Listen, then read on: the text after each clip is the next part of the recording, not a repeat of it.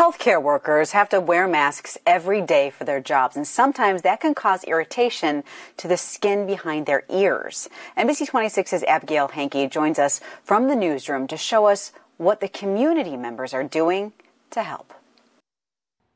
If you wear sunglasses or glasses, you know the feeling of something resting on your ears. So now imagine it's an elastic band from a mask. Wearing that for hours on end has the potential to cause some tension.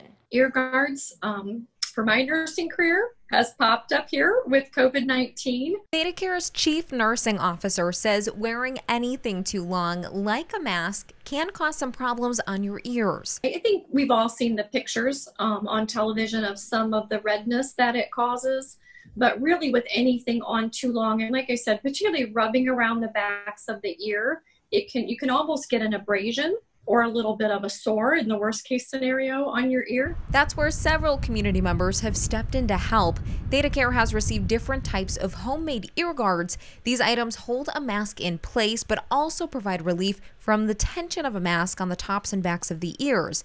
While there are several different types of ear guards, including headbands, Kaukauna native and UW-Plateville senior Sam Smith decided he wanted to help. Every small little aspect helps. He's been making 25 to 30 ear guards a day for just over 2 weeks on his 3D printer. They're just little guards that go around the back of your head, so it stops the, the elastic from, being on the back of your ear and irritating it all day. So I'd kind of say it's like running a marathon with a pebble in your shoe, where every single step it's painful and it just hurts, where this takes away that little pebble and lets them focus on their job. Smith has been donating the ear guards to family, friends, and healthcare workers, including those at ThedaCare in Appleton. These are very popular. They're very practical as well. So I would not be surprised that ear guards are part of a new uniform for healthcare workers. If you're interested in making ear guards or donating them to healthcare workers, you can find that information on our website.